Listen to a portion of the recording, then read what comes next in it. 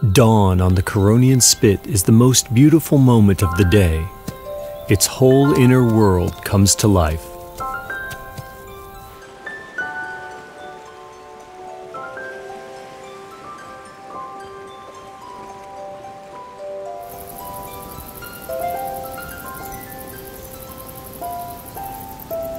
The morning dew on the grass shines in the rays of the sun that warm the earth, awakening it after the coolness of the night.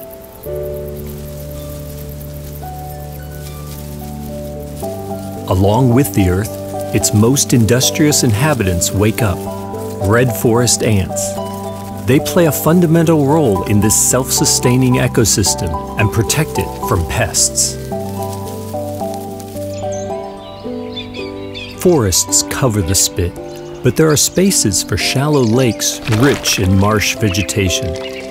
These serve as feeding grounds for many species of birds, semi-aquatic, such as the gray heron, and aquatic, like mallards. The herons find their staple food here, fish, and mallards use the swampy lakes for nesting as well.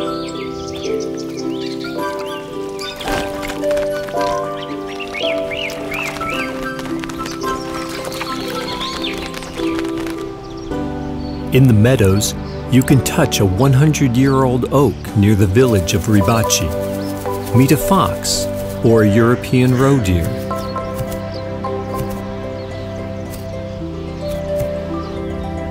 And then, again plunge into the abundant pine forests of the Spit.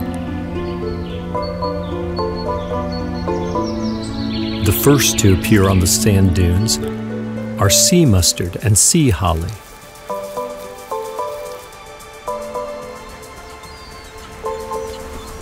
The rich food resources of the Curonian Lagoon attract shorebirds from the sand dunes. Great swarms of gulls form on the slopes near the bay. Among them are large seagulls and herring gulls.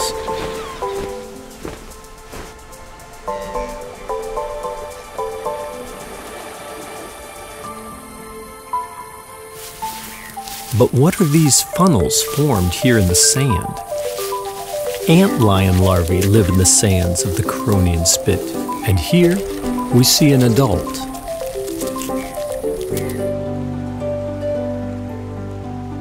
Varied landscapes are characteristic of the Spit.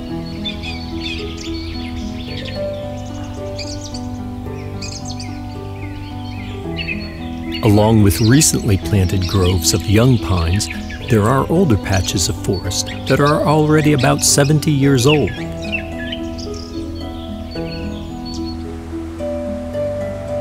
The territory of the national park stretches along the coast for 49 kilometers. It was almost immediately marked by the largest bird of prey, not only on the Curonian Spit, but in Europe, the white-tailed eagle, listed in the Red Book of Russia and the Kaliningrad region. Its wingspan reaches 2 meters, and it can weigh up to 7 kilograms.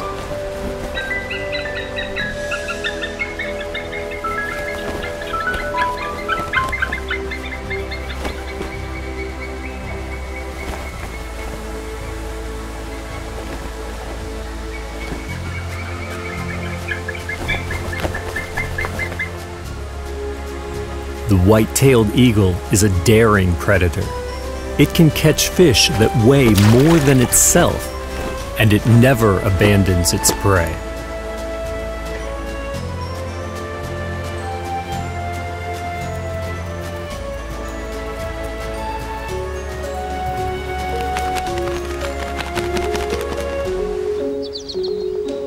Two kilometers from the village of Morskoye, there is Lake Swan, formed by wind erosion.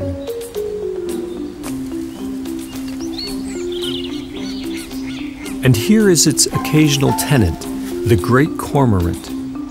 On sea islands, cormorants can settle on rocks, but here they prefer tall trees, and they fly to Lake Swan to refresh themselves while away from their nests.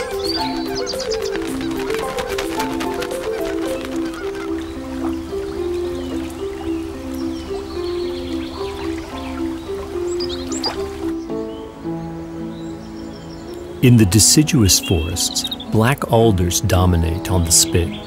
They are located in the depressions between the dunes, where the groundwater is close to the surface, and along the coast of the Curonian Lagoon.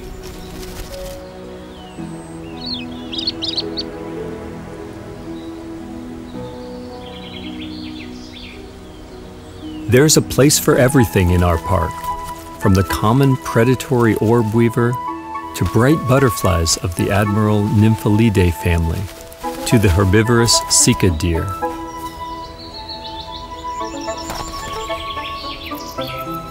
And even a giant thuya, the only one on the Curonian Spit.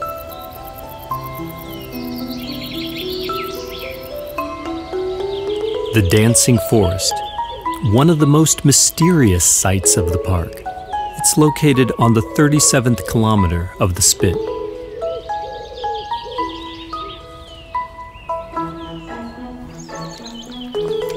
Wild fox populations fluctuate greatly, but on the Curonian Spit there's always a high number, so encountering this animal is not uncommon for visitors to the national park.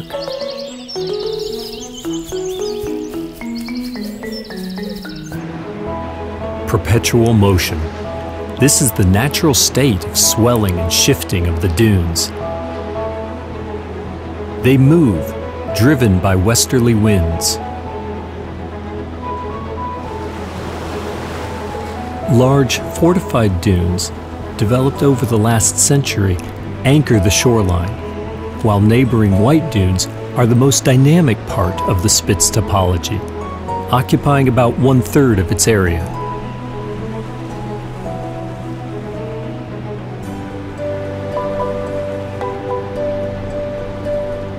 According to an old legend, the enchanted swan princess from the fairy tale lives on the Curonian Spit.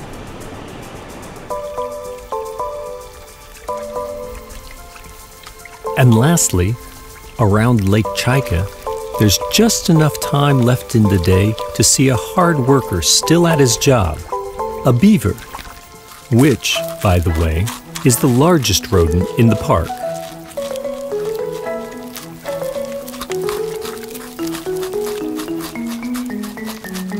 Perhaps sunset on the Curonian Spit is second only to sunrise.